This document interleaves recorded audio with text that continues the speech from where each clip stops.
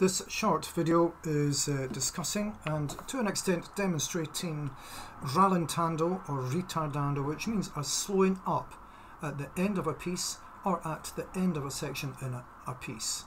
Frequently found in classical music, but not just classical music. In classical music, rit is short for ritardando. Another word used in classical music is rallentando.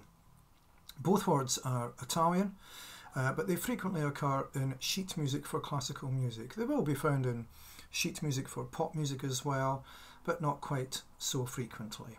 For rallentando and ritardando, an image which may be helpful is if you are in a car and you come to traffic lights. There is a gradual slowing down and you have to come to a stop.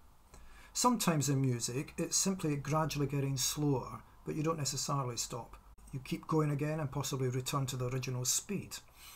But in this particular example which I'm using today, Parson's Farwell, you should really come to a final stop. You are at the end of the piece.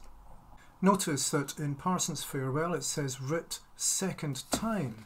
In other words, you don't slow up the first time you come to this part of the piece of music. It's when you observe the repeat and when you come to this bar marked rit second time, that's when you would do the slowing up, which is the final ending of the piece.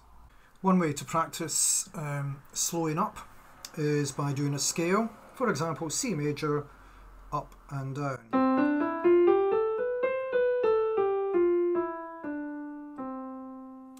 If that is something you're not quite ready for, you can do a simple 5-finger exercise.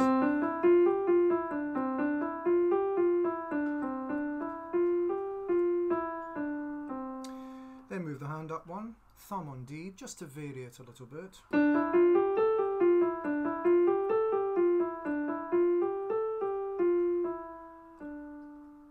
And you can keep going.